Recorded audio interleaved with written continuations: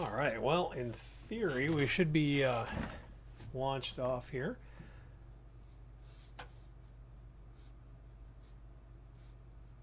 All the connections seem to be actually working the way they should for a change, which is kind of refreshing.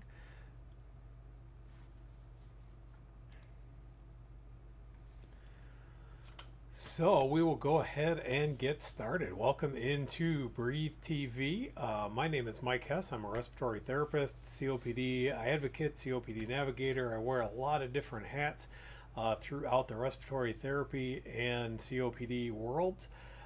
This is our bi-weekly show, approximately every 2 weeks. I like to try to shine some light on some of the more complex issues in COPD care. We all know that people living with COPD get a lot of confusing information, get a lot of very technical, often hard to understand information, and we on the clinical side don't often do a very good job of clarifying things and making sure that you have the tools that you need in order to be your own best advocate and to be a partner in your care. So that's what this is all about. We are also we've had our Facebook group for quite some time, also called COPD Navigator. That's been going for about 4 or 5 years now, which is great. We have a lot of people, various stages of COPD, various times since diagnosis and all that stuff. We have caregivers, again, an often overlooked group. We have respiratory therapists, we have nurses, we have a lot of people who are all working together to make sure everybody can breathe the best that they can. Over the last year or so, we've also expanded out. You may be watching us live on YouTube, or you may be catching this as a recording on YouTube. We're also starting to do these, the audio versions as podcasts. You can look at your favorite podcast provider, search for COPD Navigator, Spotify, Apple Podcasts, Google Podcasts. Trying to break these down in 2020 a little bit more easily into kind of a news section, and then the ideas of the day, and then perhaps the most important thing in the live area is we get to answer your questions or we get to answer your questions right now or toward the end of the program.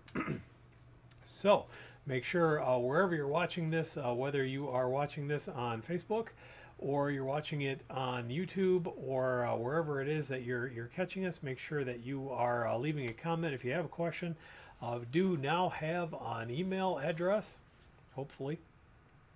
I believe that's set up now, although now that I'm saying it, I can't remember if I activated that one or not. If you're having trouble with the email, go ahead and send us a tweet or anything like that, and we'll make sure that your question gets answered as best as we possibly can. So we are going to start with our news of the week. Starting off with the news of the week here is the latest American Lung Association State of Tobacco Control report, just dropped within the last couple of days here, if not the last even 24 hours. The ALA does this every year to, and I'm having a little bit of trouble with, I want to actually read the report here. So the ALA does this every year to identify areas that have improved with tobacco control, as well as areas that continue to need improvement with tobacco control. So they do an excellent job of giving us a whole overview of the nation, as well as state-by-state indicators, as well trying to figure out where things are as far as tobacco control goes. So text let me down, as it often does, or I shouldn't say often, but as it in life it often does. But here we go. So looking at the 2020 report, their big question, and they actually lead with this right on their website, is will 2020 be the year that the federal government, states, and communities pass meaningful tobacco control policies and prioritize public health over the tobacco industry? Now that may sound a little bit melodramatic, but it truly does seem to be the case over many years that policymakers and legislators have tried to listen to the tobacco industry and tobacco companies far more than public health advocates, people with respiratory conditions, or people who are affected by the tobacco industry.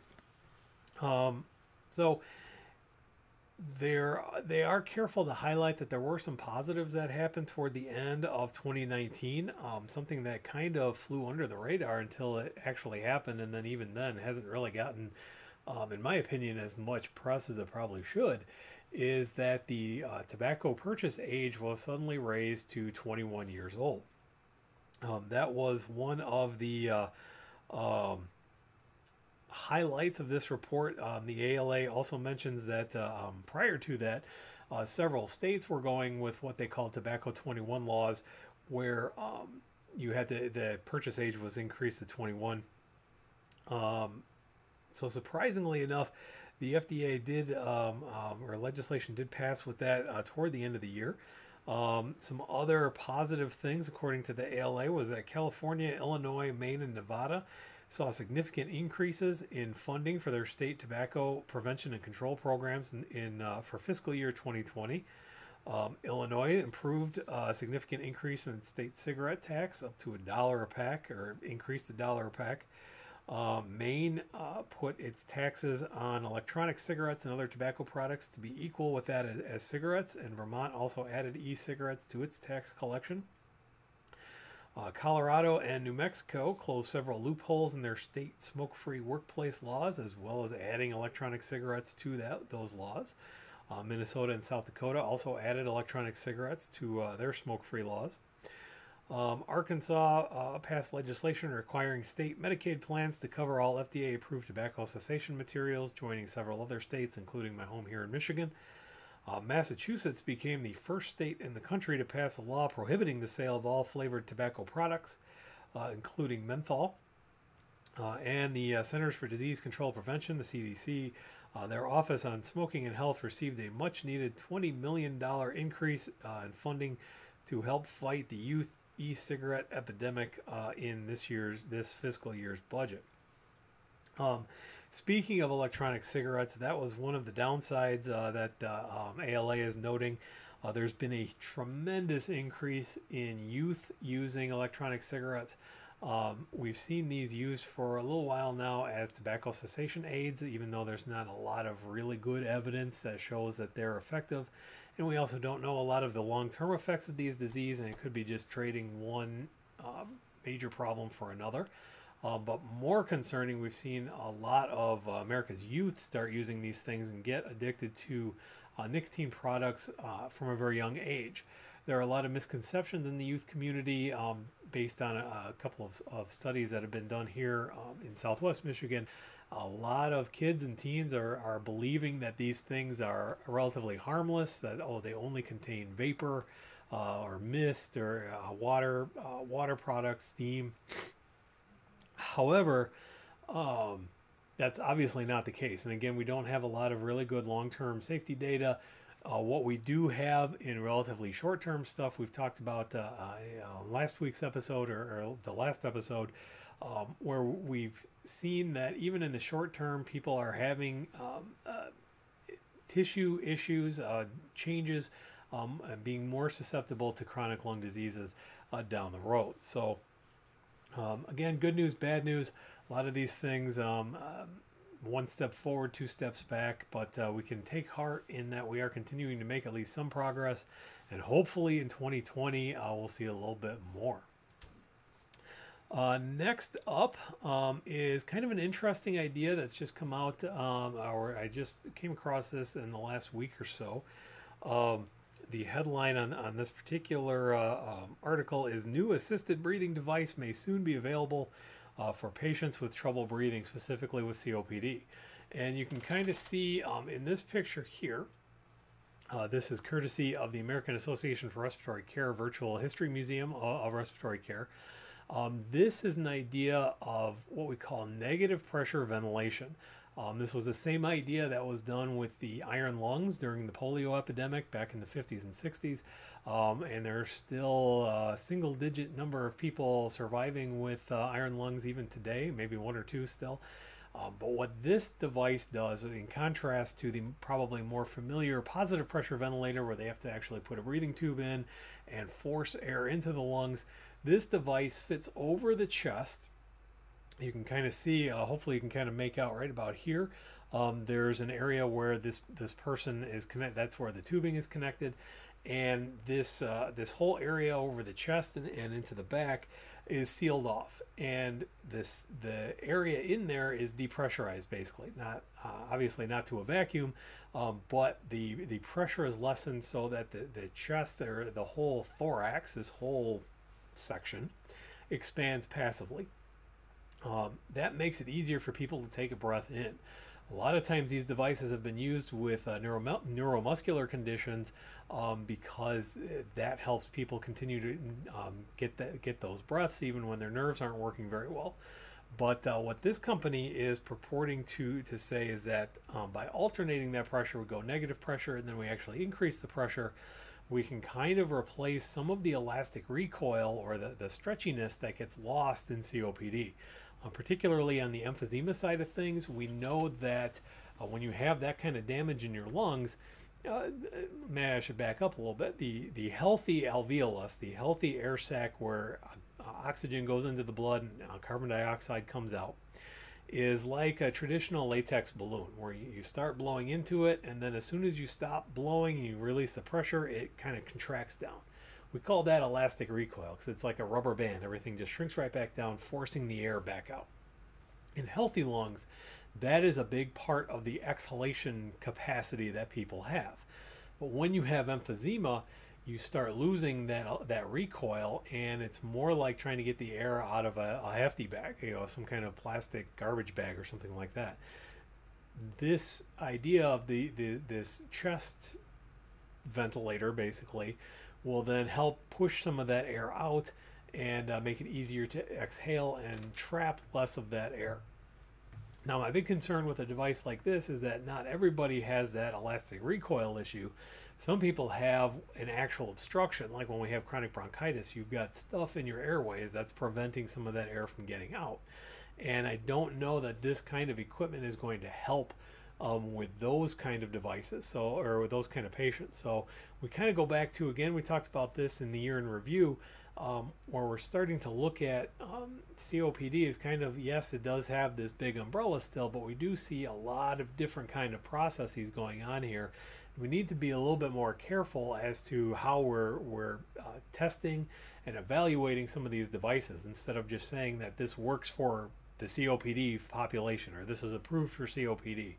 We need to be a little bit more careful and figure out what populations this device or similar devices are actually going to be used, are going to be appropriate for. And our final news topic of the week here is has to do with nutrition. A few weeks back, we had somebody join the group who was making a lot of claims about different kinds of nutrition, and a lot of different things where there was a lot of misinformation, basically, what was going on. And some of the general idea was great. We do absolutely overlook nutrition a lot. We forget to talk about it. We fail to get people to account for people's nutritional needs, which again are very different depending on individual cases. But it's again very difficult to have this kind of one-size-fits-all solution. And this study that actually came out toward the end of 2019, but I wanted to link to it because I wanted to talk a little bit about it today. This shows the complexity of trying to talk about nutrition in any kind of setting. This study, which came across, was published in the Annals of the American Thoracic Society. We can get a link if anybody's interested in that.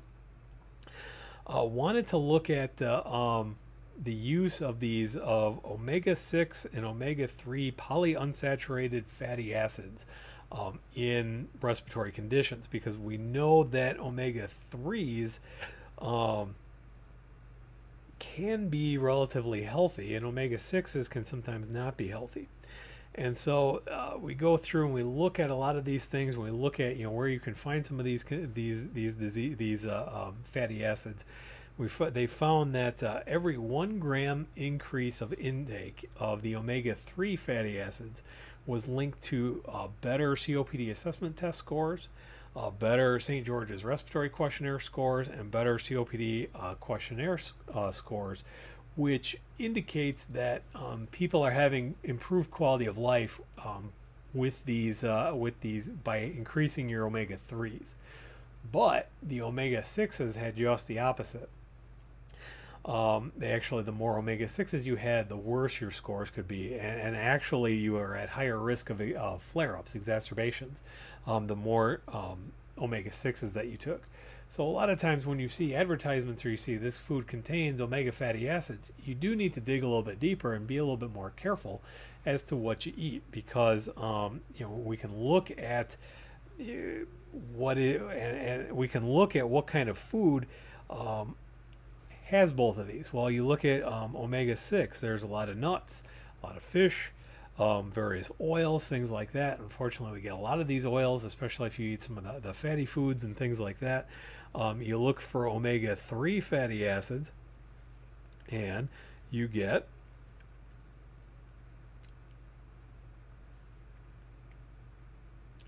a lot of nuts, a lot of fish. You get these things again. And so it's very difficult when anybody tries to tell you that there's a one-size diet that fits everything, whether it's the keto diet, which has shown success in a lot of people and not so much in others, whether it's improving your omega intake, whether it's whatever diet it is. You have to be very careful to remember that your individual dietary needs, your metabolism and all that stuff, your exercise level, all that is really going to have a big say in what your proper diet should be. And there is no one-size-fits-all solution in any of this stuff, whether it's nutrition, whether it's medications, whether it's therapy. Just doesn't happen. So that's a summary of our news of the week. And so I want to get into, well, first off, we'll take a second and see if we got any comments here. We've got LK checking in. Thanks for joining us, Kay. Diagnosed with COPD, absolutely not a pleasant thing to have. That's one of the things we try to do in our group, COPD Navigator, here on Facebook, or on Facebook if you happen to be watching somewhere else. We've got a lot of people who are dealing with similar things that you do, and as a clinician, that's something that I always try to emphasize.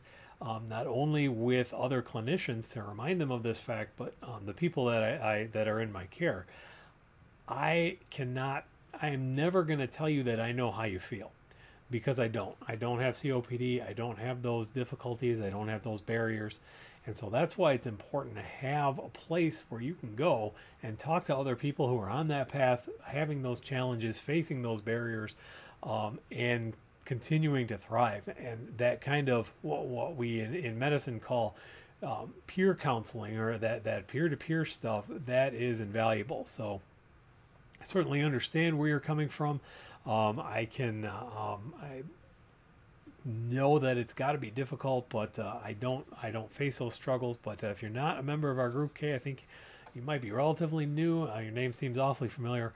I hope that you consider joining us and stop by and saying hello. I'm going to do another quick look real quick, see if we got any other comments anywhere.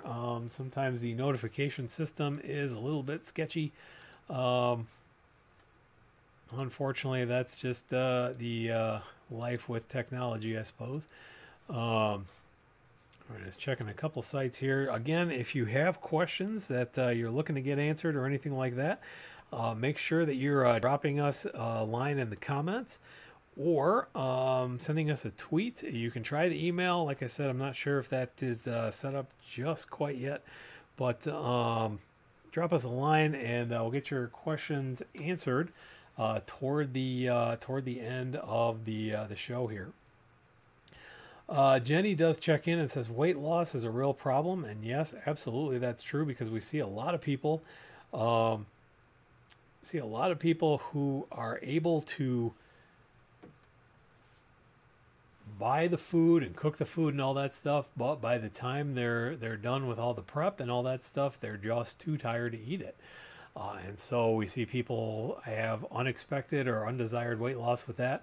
On the flip side, because we know that COPD makes it hard to breathe, and when it's hard to breathe, it's hard to move, we see a lot of people who end up putting on some extra weight because they're not getting the activity that they should. So again, that's one of those reasons why it can't just be a one-size-fits-all solution. So thank you to Jenny for firing that up, and welcome in from Mississippi. But with that, we're going to get into our main topic for the day, which is bronchiectasis, which I traditionally call the phantom menace of COPD, because a lot of times it is really difficult to and underestimated in COPD care. I make that a little bit bigger here because a lot of people also don't know what bronchiectasis is. When we're talking about COPD, we're often talking about bronchospasm, where those muscles in the lungs kind of clamp down, or we're talking about inflammation, where you get the swelling and all that stuff in your airways, or we're talking about our mucus hypersecretion, or you're coughing up a lot of junk all the time. We don't often talk about this bronchiectasis stuff, and we should, because some studies tell us that 50% or even more of people living with COPD have undiagnosed bronchiectasis, and that's a real issue. So we're going to take a look at up top here. You see your normal airway that, again, is just kind of a cylinder, kind of like a paper towel tube, more or less. It's got a what we call a lumen, the inside where the air goes back and forth. It's surrounded by some muscle tissue, and that's where that bronchospasm can come into play when those clench down inappropriately. But what we're also seeing here is the bronchiectatic airway, and you see that even we clinicians have trouble with some of these words sometimes. But the bronchiectatic airway gets kind of dilated, gets kind of stretched out and floppy and just kind of garbagey, and that allows a lot more mucus to kind of accumulate. It's not even it is a hypersecretion issue where you're making too much of it oftentimes. But it also just kind of sits there, because when you don't have that muscle tone, it's a lot harder to clear that stuff out. And that is the biggest issue with bronchiectasis, because we see that you have this accumulation, which creates this great environment for more bacteria to grow, which in turn creates more of an opportunity for or creates more mucus. When your body's response to more bacterial infection is to create more of this mucus. We see this kind of vicious cycle, which we'll talk a little bit more about in a little bit. But basically what's going on is your airways are getting floppy, and you're having a lot of this mucus accumulation. Now, I mentioned a few minutes ago that as many as 50% of those folks with bronchiectasis concurrently with COPD go undiagnosed. And so the question is, well, if we know that, why aren't we looking a little bit more closely at why those people are going undiagnosed? And the reason to that is a little bit funny. This is a zebra. In the medical world, a lot of times we, whatever discipline you're in, whether it's a physician, nurse practitioner, physician assistant, respiratory therapist like myself, whatever clinician you are, you're usually taught that this truism, I guess, is this saying that when you hear hoofbeats, you should think horses and not zebras, because we want to take such good care of the people we see. We want to cover all the bases. We want to make sure that we're thinking about everything on that differential diagnosis. But usually it's very basic. Usually, there's the old Sigmund Freud saying that sometimes a cigar is just a cigar. It's usually, sometimes it's just a cold. Sometimes it's just these things. And we get caught up in looking for these relatively rare animals. Zebras are much more rare than horses. They're not, it's not like a super extinct thing or anything like that. But you're much more likely to see a horse than you are a zebra. And so when you have these symptoms of bronchiectasis, like this cough all the time or recurring infections and things like that, it's very easy to think, well, we already know you've got COPD because we've been treating you for that for a while now. Makes more sense to think that you're in the frequent flare-up, the frequent exacerbator type of COPD than to have this this bronchiectasis. Because another issue is it's difficult to diagnose. There aren't really very good lab tests for it. There are some tests that we can do for it. We're going to talk a little bit more about diagnostics as we get through the program here, but there's not one test that you can do and say easy to do and say, oh, yep, bronchiectasis. It's not. You can't do a sputum sample for it. You can't do a lot of these things and have it be an obvious, bang on answer. And so, because we're thinking horses and not zebras, we're kind of overlooking the zebra sometimes. So we have to kind of thread that needle a little bit more. So how do we do that? How do we start looking at who is the most appropriate person? Well, this is a slide that I've done this talk a couple of times with some of our medical team where I work, and we look at patients with COPD and bronchiectasis at the same time are far more likely to be those people who are flaring up more often, who are going to the hospital more often, who are having these significant issues, who are coming down with pneumonia on a frequent basis. So while we tend to think that maybe these folks are just the frequent exacerbator phenotype, as we call it, or the people who just have that kind of COPD that flares up a lot, most of these folks have some degree of bronchiectasis, according to a few studies that are out there.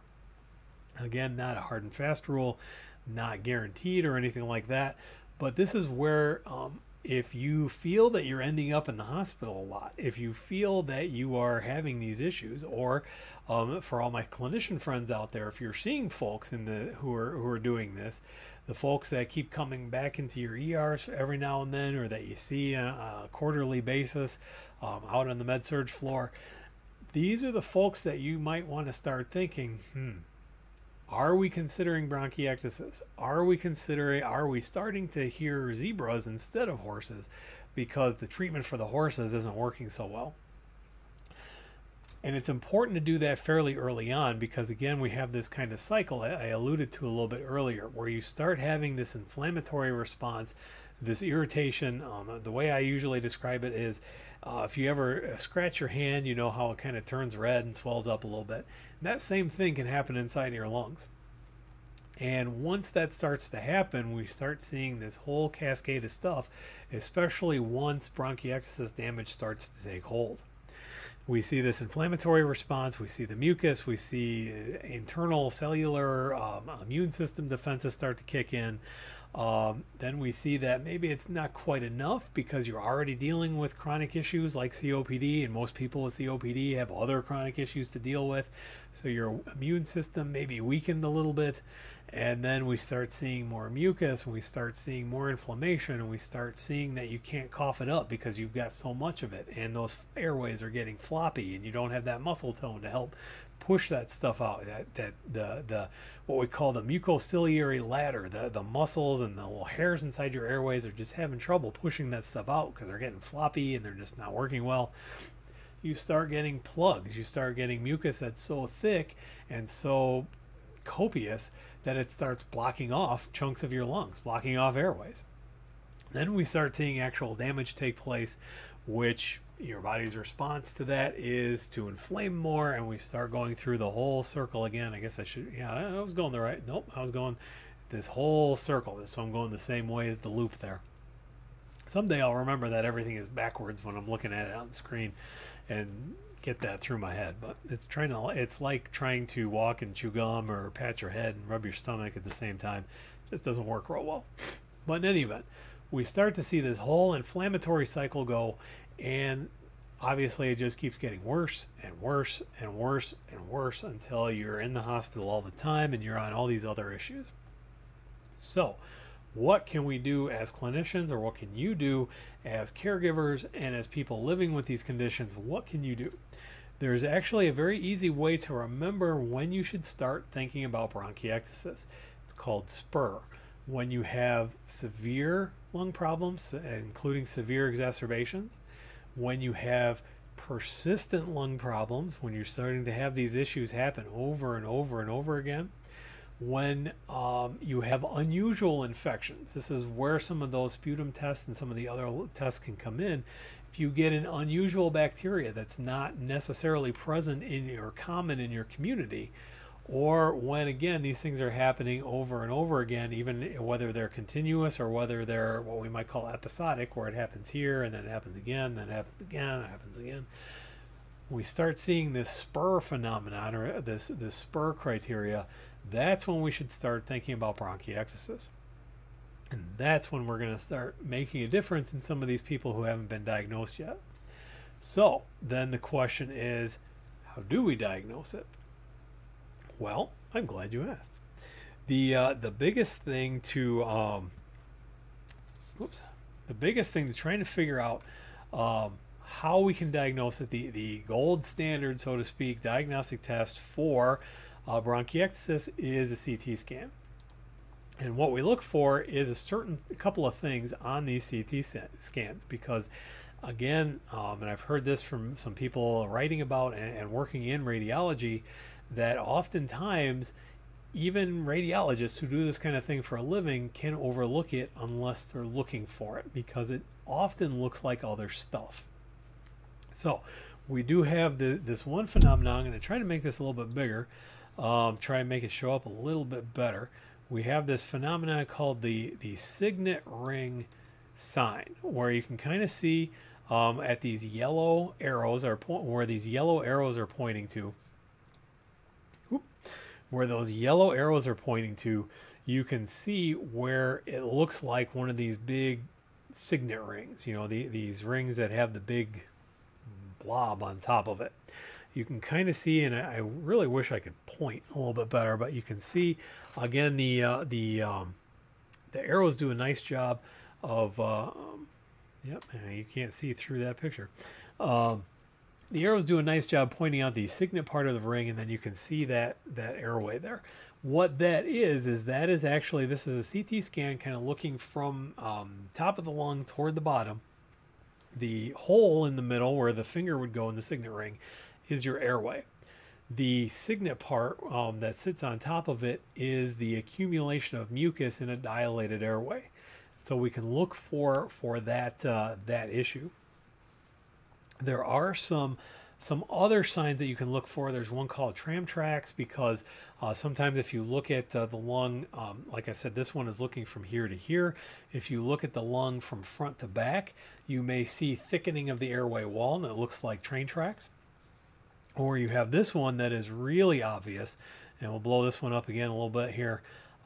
This is a pretty severe form of bronchiectasis called cystic bronchiectasis, where you actually have what they call a bunch of grapes formation, where the damage has gotten so big it's actually kind of damaged some of the lung tissue itself and made these cysts inside your lung. And when you're laying flat on the CT scan, you can kind of see, I'll point this way, this is your spine, this is somebody laying on their back. This big white thing is the heart here. So they're laying on their back, and you can kind of see where these yellow arrows are pointing to. That is mucus accumulating in these cysts, these big sacs, holes in your lungs. And this is another sign of bronchiectasis. This obviously is very severe, and you probably noticed other issues going on before that. But these are some of the radiographic signs of how to do that.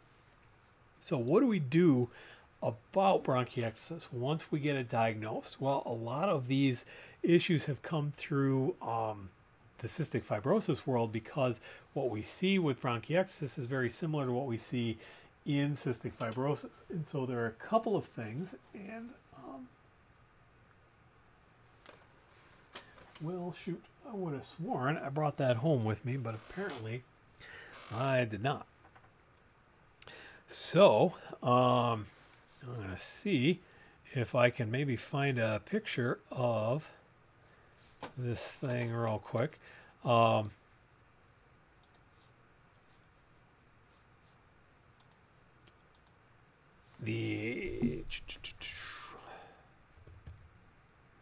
Bear with me for just 1 second. I would have sworn I had one of these sample things at home. And I was going to grab one before I left the office today, but I thought, nah, I got one of those, so no problem. But we have this little gizmo here. This is one particular brand. It's the one that we happen to use in our office. Come on, give me a picture.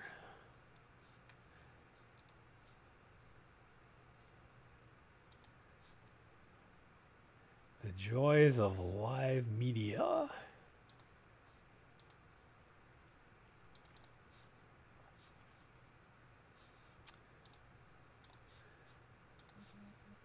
Appreciate everybody bearing with me for just one more second. Almost got it going here.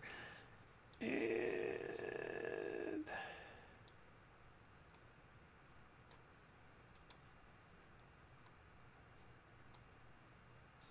oh, come on. Why are you giving me hassle?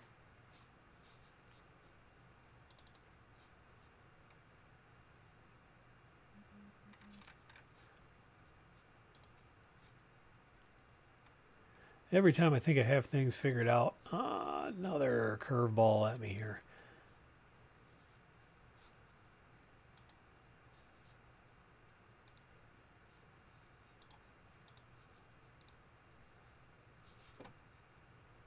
In any event, what this device is what we call oscillatory positive expiratory pressure, or OPEP. And what it does is we're trying to do a couple of things where first off we're giving a little bit of resistance so that we're opening up the airways a little bit more, and we're also introducing a little bit of vibration into the airway itself. And had I the demo, it would be a lot more clear, but we will make do here. Here we go. All right, so this gizmo, again, this is one brand of it. It's called an Aerobica. Maybe you've seen some of these. There are also some devices called an Acapella, and I thought I had one of those sitting around here, floating around here too. Alas.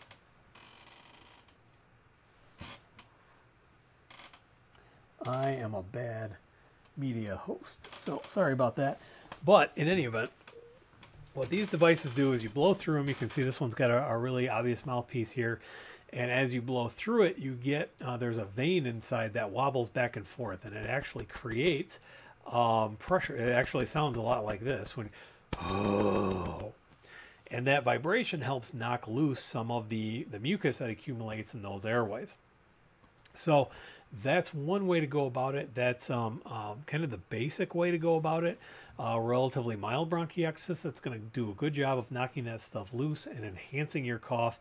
You do a few rounds of these, whether it's this, whether it's an acapella device, or there's a handful of other ones that are out there. They work pretty well. They all work on basically the same principles. Everybody kind of has their own preferences, or some healthcare systems have their individual preferences. In any event, they can work pretty well. The other, when things get a little bit more intense, you can actually get a vest, and this is my little buddy here that I got from one of our handy reps. Name is Melanie. I really appreciate her taking care of our patients very well. This vest, this is obviously a miniature one that goes on the little teddy bear here. This straps on with Velcro, or with these straps here. There are two main processes that work. A couple of the brands use these tubes, where you can see this connects to tubing that then goes to a giant air compressor that then actually fills this with air and then vibrates the air from the outside. So it's similar to that OPEP, but this is a lot more intense, and it works from the outside. So this is vibrating and percussing your entire lungs, and it actually does, if you see somebody watching or working one of these things, it actually does look a lot like this. There's another device out there that is a little bit more portable. Well, it's a lot more portable because it's battery operated and uses electronic motors instead of the pneumatic push or the pneumatic percussion. The motors are oriented a couple different spots around the front and the back. And those motors, kind of like if you've ever played one of the more modern video games with the vibration controller, like a Nintendo Wii or the PlayStations or Xboxes, all those things. those things have low motors inside too, and that's the kind of vibration you get from these. Um, Obviously, it's a lot more portable. You're limited a little bit more by battery life in that regard, but you're able to do these things while you're out for a walk or while you're driving or doing a lot of these things. So, again, not necessarily a one size fits all solution because all of these therapies are going to work a little bit differently for different people. Some of them are going to, or some people are going to need the different vibration patterns. Each company will tell you that their individual pattern is the best, their waveform is the best, their this is the best, blah, blah, blah. Again, no one size fits all solution. Make sure you're customizing your care to your individual situation. But those are kind of the biggest things that we do. Now, of course, there's also medications that we can use. Remember that a lot of the issue comes from this ongoing colonization or infection by bacteria. So a lot of times we may use antibiotic therapy, sometimes even inhaled antibiotic therapy to help cut down on some of that stuff. We can use bronchodilators because the issue isn't so much bronchospasm. Sometimes they can have limited effectiveness. We do use a lot of inhaled corticosteroids because, again, that inflammation cycle goes in there. We want to try and break that, and we want to try and do that as effectively as possible without the use of the systemic steroids that really give us a lot of those prednisone side effects, those infamous side effects with that. So, again, therapies can be customized to individual needs and all that stuff, but that's kind of the bottom line to a lot of these things, is trying to figure out what's going to work the best for your case. So the bottom line here, we've got three main goals when it comes to bronchiectasis. First off, we want to try to improve that diagnosis. So remember, go back to SPUR, the severe, persistent, unusual critters in there or recurring things, and talk to your care team about maybe if we should be considering bronchiectasis, because the only way to access some of these therapies is with that formal diagnosis, particularly the vests. You need to have that CT scan with recognizable bronchiectasis on CT scan. Once we get into the therapy mode, we want to make sure we're preserving whatever remaining lung function there is and trying to slow down any disease progression by breaking that inflammation cycle and making sure that you're able to clear those secretions, whether it's with a vest device or whether it's with the OPEP, the oscillatory positive expiratory pressure devices that vibrate directly into the airways. We want to reduce your flare-ups. So again, we're going to do a lot of these same things to reduce the exacerbations, because the more exacerbations you have, just like in COPD, the faster your lung function is going to go down. And we also want to maximize your quality of life. We know on the clinical side that it's frustrating when you're coughing all the time, when you're in the hospital all the time and all that stuff. So while we may not be able to repair that damage, we do want to give you the therapies that you need to live your best life with the barriers that you do have, or the obstacles that you face. So these are the three main goals. So again, if you're seeing these issues and you are concerned that you might be at risk for bronchiectasis, make sure that you are talking with your care team to get yourself diagnosed and get yourself taken care of. With that is our lesson plan for the day. So I did see some questions come through. We've definitely got some time left. If you've got something on your mind, whether it's about bronchiectasis, whether it's one of the news things that we had first off, leading off here, or whether it's an unrelated topic that you just want to get some insight from a COPD clinician, get those in the comments here. Judy checking in. Thankful for the information you provide to us. Judy, it's my pleasure. I'm happy to share knowledge that I have. And again, I encourage everybody to join us in COPD Navigator on Facebook and learn from other people dealing with a lot of these issues. Carla checking in from Tulsa, Oklahoma. Also not super excited about COPD, which is completely understandable. No energy, trying to quit smoking cigarettes. Carla, thanks for sharing that with us. Trying to quit smoking is good news, bad news.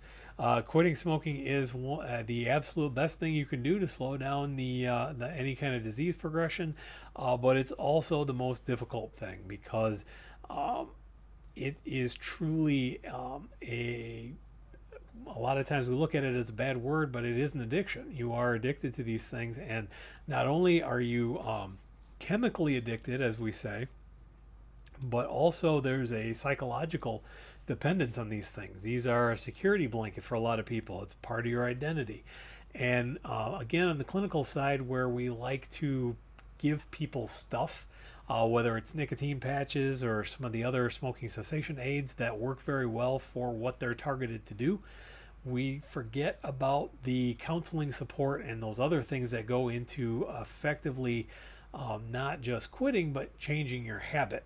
That's how I like to look at things, is developing a new habit, a new security blanket, a new coping mechanism, a new hobby. These things all help get people off the need for cigarettes. But it is very difficult. Anybody who has broken their New Year's resolution can tell you how difficult it is to change a new habit, especially when it's something that has been ingrained for a while, or you get a subjective benefit from that. You get that surge of that nicotine rush or whatever it is. Very difficult to do, but I encourage you to not quit quitting, and work with your team to come up with the smoking cessation strategy that's going to work best for you. Also mentioning, got CBD oil to quit smoking cigarettes, but it makes me cough more than the cigarettes. I don't understand why, if it's for stop smoking. Well, CBD oil is tough. That's one of those things that's kind of a new fad right now. I haven't seen a lot to support it. It's, like I said, kind of a fad right now. There are some people who will swear by it, and that's cool. I don't want to take that away from anybody.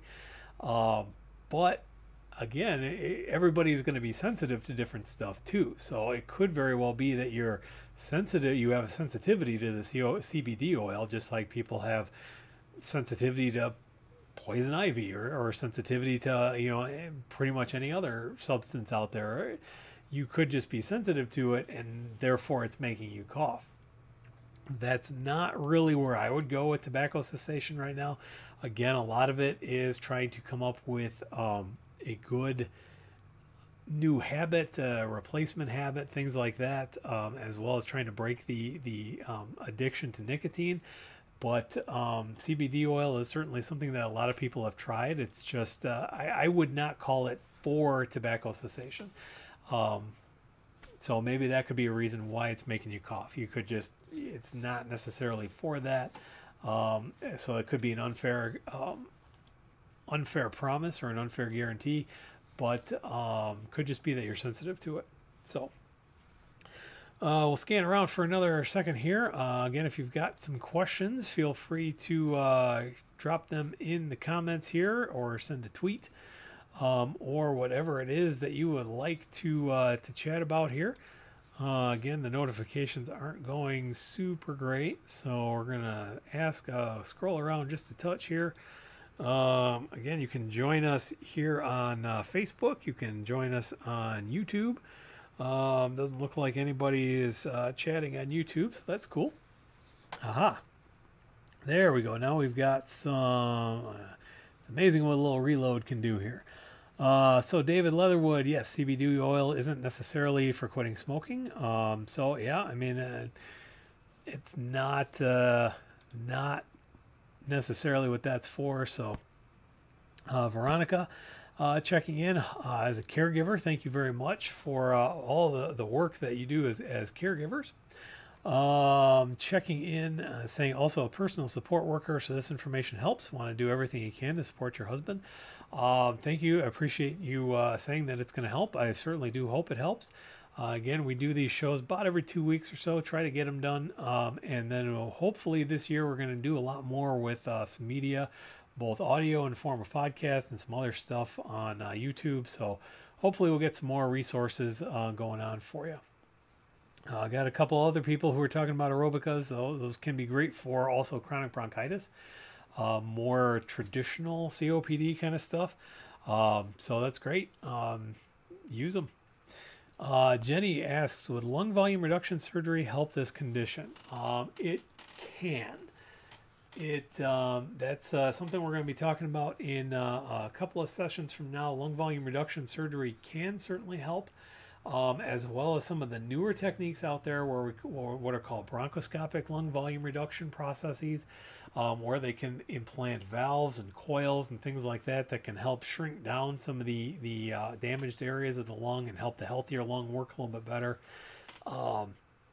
Again, not a one-size-fits-all thing. The lungs are kind of weird beasts in that we have this normal set of airflow paths that we call the bronchial tree, the usual tubes. But then sometimes we have shortcuts, bypasses, all these things. We have little areas that aren't part of that normal route. And if you have too many of those things, then whatever we do for lung volume reduction can just reinflate those areas again.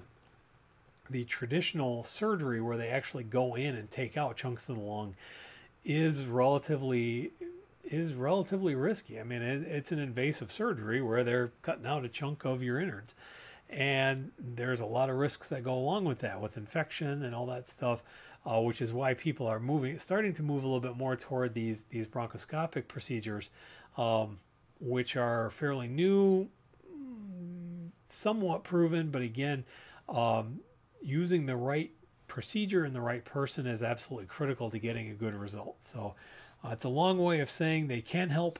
It's not necessarily that they will help, but it's certainly a possibility.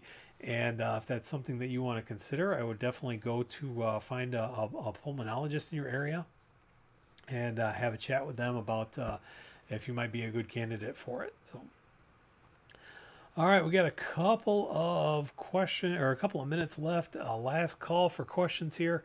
We'll be doing this again in about 2 weeks, where our topic will be. I always forget to look at the topic, but I should have that marked down here. So we're going to be coming up on February 12th. Where we're going to be talking about another thing. We talked a little bit about in tobacco cessation, where we don't always take care of the person. We don't do the counseling that we should do. We're going to talk a little bit about some of the mental health issues that go along with COPD. We know that a lot of people dealing with this condition have a lot of anxiety, have a lot of depression, a lot of isolation. So we're going to talk about what we can do to help lower that burden a little bit. Strategies where you can take care of yourself, and maybe some techniques where you don't feel alone, and you feel a little bit more comfortable talking with your clinician about what the best plan forward is for you. So tune in for that. February 12th, we're aiming for 4 o'clock Eastern time again. We will definitely make some notices if there are any other issues out there. We did start late today, and for that I apologize. It's just that's one of those things that happens, as you may expect. But we are going to go ahead and wrap things up for the day. I appreciate everybody coming out and spending part of your Wednesday with us. Again, look for some of these things every couple of weeks, and keep an eye out on YouTube, on Facebook. And keep an eye out. You can look again wherever, if you're a podcast listener, we've got some audio up from previous episodes on Spotify, on Apple Podcasts, Google Podcasts. We're getting some more stuff out there too. Let me know what topics you want to see. Again, these are designed to help you be the best advocate for your own care, a good partner in your care. So let me know how best COPD Navigator and BreatheTV can help you. Whether you are someone living with COPD, caring for someone with COPD, clinician, advocate, or just healthcare curious, let us know, and we will answer your questions and hopefully get these topics covered. So again, thanks for coming out this Wednesday. My name is Mike Hess. I appreciate you spending some time with us. Take care of yourselves, take care of each other, and we will see you on February 12th on BreatheTV. Take care, everybody.